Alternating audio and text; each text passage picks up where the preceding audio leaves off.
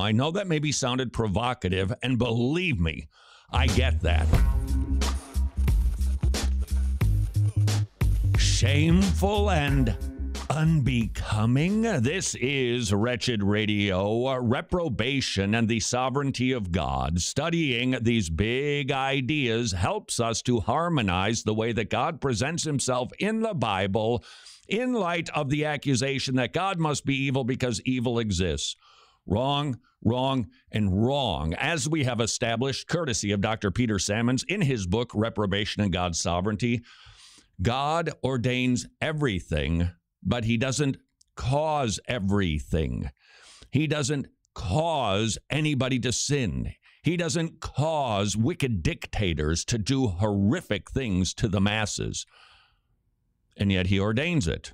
God uses sin sinlessly. Let's see if we can figure out how he does that by studying the subject of causality. We've got to dive in deep into this. How does God cause things?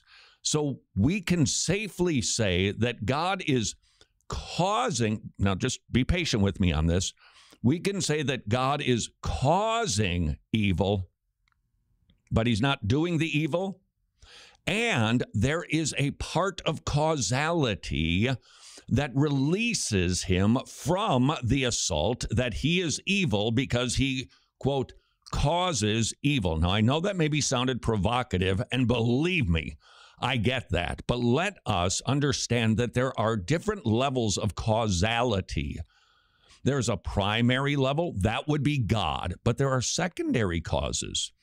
In this instance, it would be us. And as we go about the business of causing evil, even though that God in a primary sense has caused evil, we have secondarily caused the evil, and we're the ones responsible for it because we did it. God doesn't make you do evil. That's where we get a lot of help, because we hear God causes evil, then therefore he does the evil. No, no, no, no.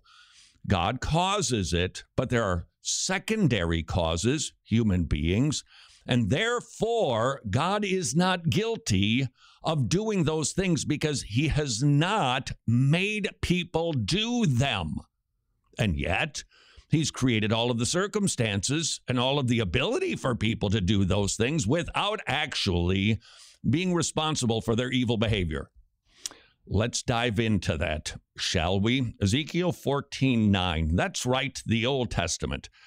If the prophet is persuaded so that he speaks a word, it is I, the Lord, who have persuaded that prophet. We got to dive into that, because there are a lot of people who would try to wrangle that away, because that indicates that God is, wait a second, so when I say something, the Lord made me say it? No. The Lord caused it without causing you. He causes everything. But you also cause stuff. And when it's bad, it's on you. Seemingly difficult passages like this, some people doubt, distort, downplay, or outright deny when it plainly what it plainly says. Frankly, such response to Scripture is shameful and unbecoming of any Christian. Wowza. We must instead give God's word the serious consideration it deserves. In this case, the apparent predicament is obvious. How can God be said to persuade a false prophet to lie to someone when passages like James 1:13 says God cannot tempt anyone, and Numbers 23:19 says God cannot lie? In light of God's holiness, to what extent is his involvement with sin? Let's dive into our categories of causation. There are three. Ultimate cause. The ultimate cause of every action that occurs in the world is God, who providentially, there's our word, governs all actions for his purposes. Two, there's a proximate cause. The proximate cause of an action is the agent, human or otherwise, who influences, directs, or enables an action. So God, we know clearly from the Bible, is in control of everything. Ephesians 1:11, Romans 11:36. But you have these individuals who also do things, the proximate cause. And then, thirdly, you have the efficient cause. The efficient cause of an action is the great human or otherwise, or the agent, human or otherwise, who directly carries out the action. So there's a slight distinction between 2 and 3.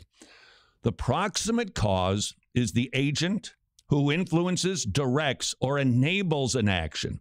Efficient cause is the one who actually does it. That's a worthy distinction, and you'll see why in just a bit. Scripture indicates that sin does not occur outside of the ordained plan of God, who is the ultimate cause. There's our word. He's the ultimate cause. That's one of our categories, and responsible for all things. But since Scripture says that both concurrent realities are true, that God ordained sin while remaining holy and unchangeable for sin, the need for theological categories of causation is established. Let's dive into an Old Testament verse. Aren't you glad we haven't unhitched it? 1 Kings 22, we see God using false prophets to lie to King Ahab. Ahab was another case of someone who preferred lying to telling the truth and wanted to try to leverage God for personal gain. After patiently enduring years of Ahab's evil, God was determined to bring about his downfall. Thus, the passage states that when Ahab sought prophetic counsel to determine whether or not he should go into battle, his 400 false prophets assured him of victory. What Ahab didn't know at the time, however, was that God had enticed these false prophets to lie to him. That's hard. Look, that we have to acknowledge. Whew, that's hard. 400 liars, and God was behind it without being responsible for it. Exactly. That is the categorization of causation. We understand there's different categories. How did God do this? By enlisting the help of demons. Zoinks, Scoob. So now he's using, well, what would the demons be? Did the demons do the lying? No. They'd be the proximate cause, the one who enable or influence. But the efficient cause were the false prophets themselves. That is causation. And that means that God is not culpable for the wicked actions of demons or sinful human beings. He's the ultimate, but he is not the proximate or the efficient cause of evil. Does that go down with you? Does that maybe help you? It should, because we see this over and over again in the Bible, that God uses sin sinlessly. Now, Peter Sammons, in his book titled Reprobation and God's Sovereignty, lists 4 causalities, the way that God does this. So how does God do this without being guilty of this? Number 1, there's the causality of divine abandonment. God just goes, I'm done. He withholds grace from people. And then terrible things happen. They're responsible. He isn't. There will be an unstated hardening of hearts. There will be a self-hardening of hearts. Remember Pharaoh? Self-hardening his heart, doing evil. God wasn't responsible, but he ordained it. There's evil people, the causality of personal agency. These are people who do their will instead of God's. There is the causality of evil spirits. There is the causality of general means. Here's the definition of that. When Scripture states a general means, or it cannot simply be defined as any time God speaks about the execution of the decree or reprobation upon the non-elect without stating a direct agent involved. So there's just some stuff that the Bible just doesn't tell us what the proximate or efficient cause was. There is also the causality of non-personal agency. What in the world is that? Lying. It's not telling the truth. Those are all of the ways that God ordains everything, operates the universe, but is not connected to the sin and the evil that people commit. He is guiltless in all of it, ordaining everything, because that is how he operates the planet, so that we can uphold the doctrine of sovereignty on the one hand and the doctrine of goodness of God on the other hand, to come up with a theodicy to how to explain evil with a good God. Remember causality and categories of causality. God's the ultimate. There are proximate, demons, lies, untruths, hardenings. And then there's the actual agent, the efficient agent that carries it out.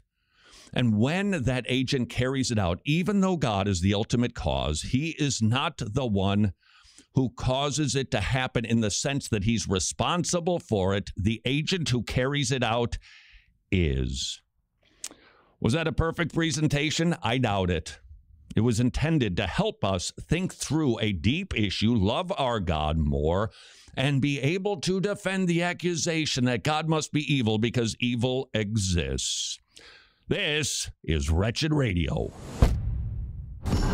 Hey, if you would like to watch all 4 segments, not just one of Wretched Radio, you can do that at wretched.org.